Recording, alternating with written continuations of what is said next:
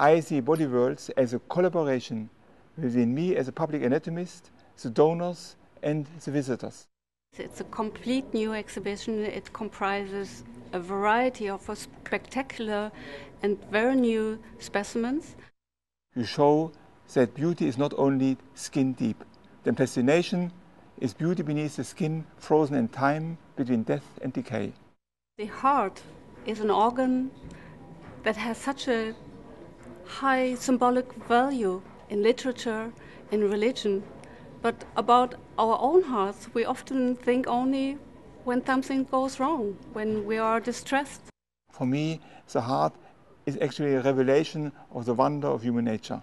And by presenting the story of the heart, I want our visitors to learn about how our heart nourishes and sustains our bodies throughout our whole life.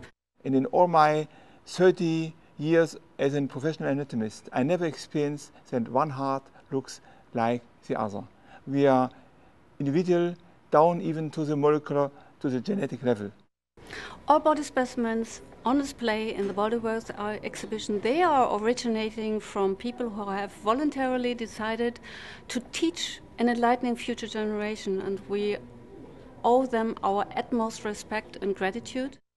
I always thought body donation for anatomical purposes to medical schools made sense, and that's what I had previously decided to do.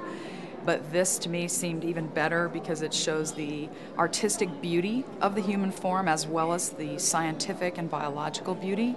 Our overall body donation program, which is run by our Institute for Plastination in Heidelberg in Germany, it has by far more than 8,000 donors already. And here in the United States we have almost 800 body donors.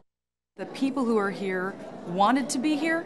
We're not forced to be here, we're not stolen to be here, we're not put here against their will or without anyone's consent or without anyone being informed. It's anonymous in that none of these people are identified. None of these donors that are here on exhibit are identified. They're not identified by name, by race, religion. Yes, you can tell their gender, unless, of course, they're just an organ.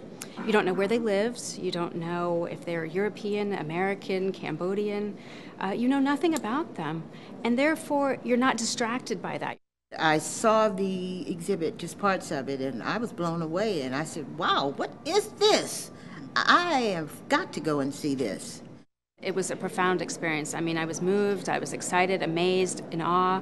I thought this was something that needed to be widespread, that everybody should be required to see this because it was art and education all in one.